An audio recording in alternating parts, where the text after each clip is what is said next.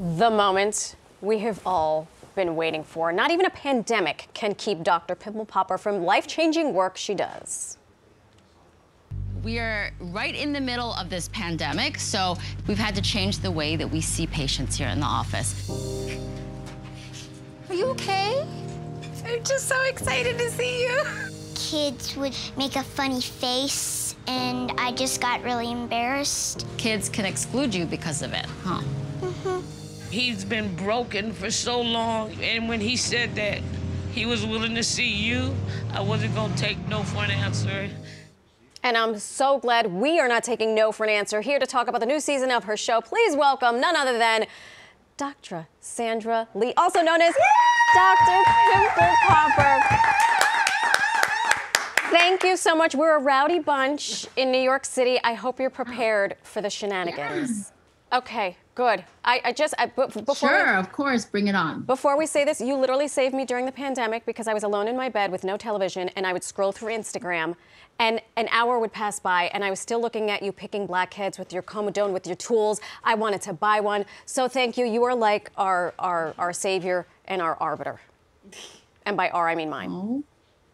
And it makes you feel good, right, too? Yes. It decreases anxiety. It just takes you seeing the pressure release in front of your eyes, you know? Yes. And I think that helps with us with stress. Absolutely. So you're back for another season, shot during a pandemic. So first of all, congratulations. You have to get very close to your patients, right? You're in an operating room. You are a physician. How do you do it, and how have you been managing? I think that the key really was having adding another waiting room or a meeting room that was outside, because that at least gave us this more added element of safety and the ability to remove our masks. Because that's really the way that you can communicate and connect with people. We all know that it's so hard to talk to somebody and really know what they're thinking or feeling if you can only see their eyes. So the ability to do that was really key. And that changed things a little bit, certainly, but the pops are the same. The pops are bigger than ever, and the stories are just as big as ever. The people is really what makes this so darn special and makes me feel so lucky to be a part of it. And that's what makes it so fantastic. And I was going to say, you know, for those of us who watch the show, you know, it is that extreme close-up of whatever epidermis you're working on. But it seems like from the trailer that we're seeing more about the people and their backstories. And was that deliberate? And so how is this going to change the show for this season? Well, I always think there's always a story about with people, and that's really how my social media has been from the get-go. I think one of the things that I've always been fascinated with are my patients and who they are and where they come from and what you can learn from them.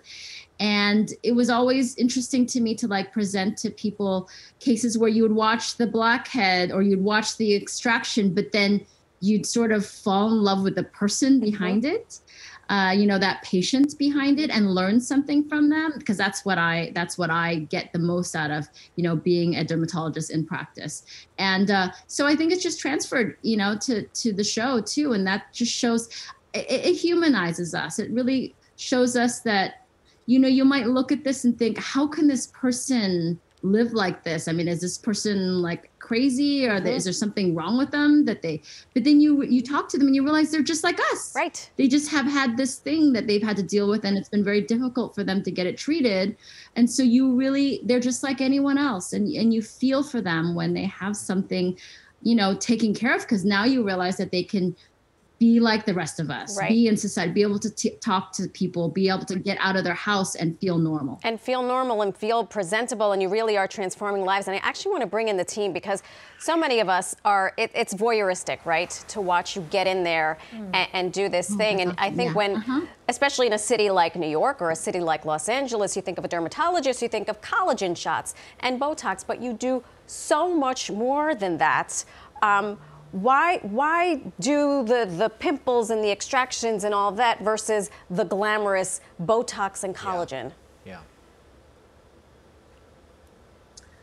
You know, I do probably like half of my practice is cosmetics and doing soft cosmetics like Botox and filler. And then I do like liposuction and, you know, lasers and things like that. So it's just that it's more captivating, I think. It seems to be something that people just are amazed with. And you probably know this, or you popaholics in the audience, that you get this release that makes you feel good. It does. To watch this sort of thing. It's so and weird.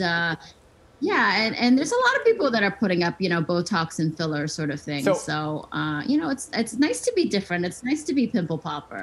First time caller, long time listener. So this face used to be covered in acne. And you always used to hear this thing of like, don't pop your pimples, right? It scars. So number one, should you pop a pimple? And number two, what's the biggest, grossest thing you've ever popped?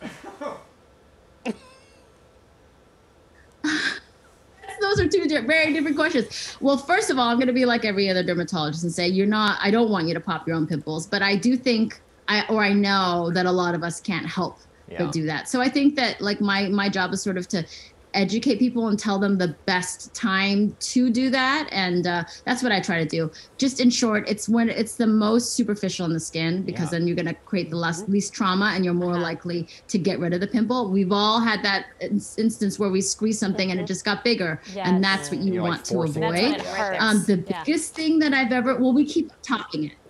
Seriously. Yeah, we keep topping it in terms of like the biggest growth, but the grossest growth, that's hard. I mean, I'm more grossed out by other bodily functions than pimple popping. I tell people, as long as I've got gloves on and I've got a splash mask on, I'm good. Oh, you got a splash mask? We're almost out of time, but I got to get this in. You lost me a splash What mask. about blackheads? What's the best way to get those blackheads out and reduce the pore? Reduce the pore.